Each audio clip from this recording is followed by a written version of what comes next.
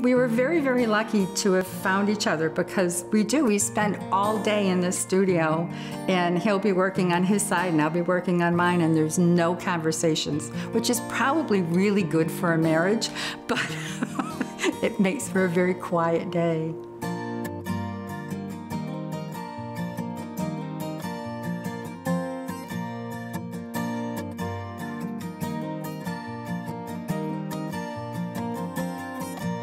I started painting about 40 years ago when our first son was being born, and my husband said, "You can't be home doing nothing," and he gave me a box of acrylic paints.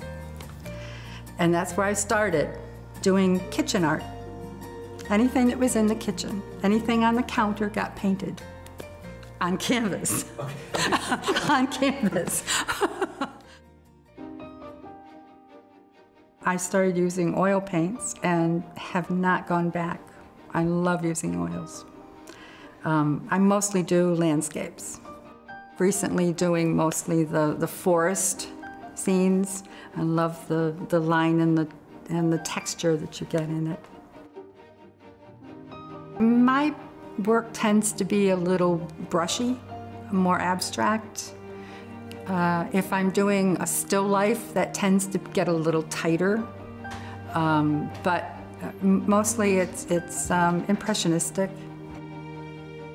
If I'm working in studio, I usually tint my canvas and then take off the tint in order to give me a negative, and from there I apply my paint. And it's usually pretty quick. I mean, the painting that I started a couple days ago that's on the easel, that's like 3 days of work. When I paint, all I really want to do is to give somebody the suggestion of what's there. I don't feel as though I need to have every person that's standing there or every blade of grass. I want them to put those in there. I think if I put too much in with as loose a brushwork as I do, it kills it, just kills it.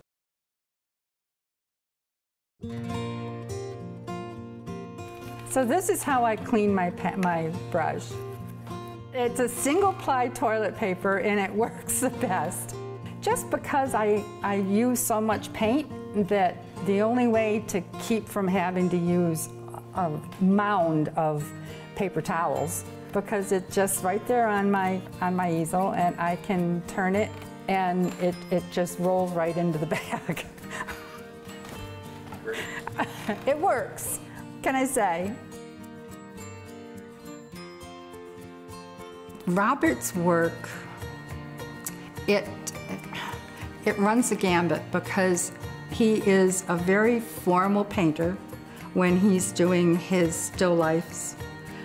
Very photorealistic, and yet to get away from that very tight work, he'll do something very abstract, almost surrealist. And I think that's his way to loosen up. He calls me a happy painter, and Bob's a very focused painter. I love art. I especially love to go to museums. I love the old masters. I can just get lost and look at a picture for quite a while and try to figure out how they did it, along with, the story behind it. But usually my still lifes are collages, things I just put together and try to make them speak to the person that looks at them, I guess. This is a picture done by William Bouguereau. I wanted it incorporated into my picture here of the niche with the statue in it. So what I did was, first I transferred the picture using tracing paper, traced it out, traced the back of it, put it onto canvas like so, trace it again with a pencil, the picture comes out. Take the painting using the blue painter's tape, doesn't hurt the painting at all, put it on, then I start my rendering.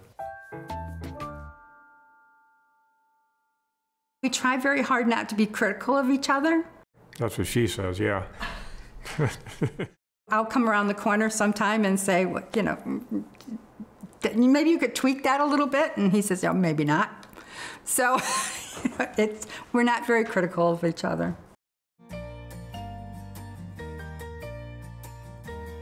A lot of times people ask me what it is that drives me to paint. And I say it's kind of like that tickle that you have in the back of your throat that you have to get at.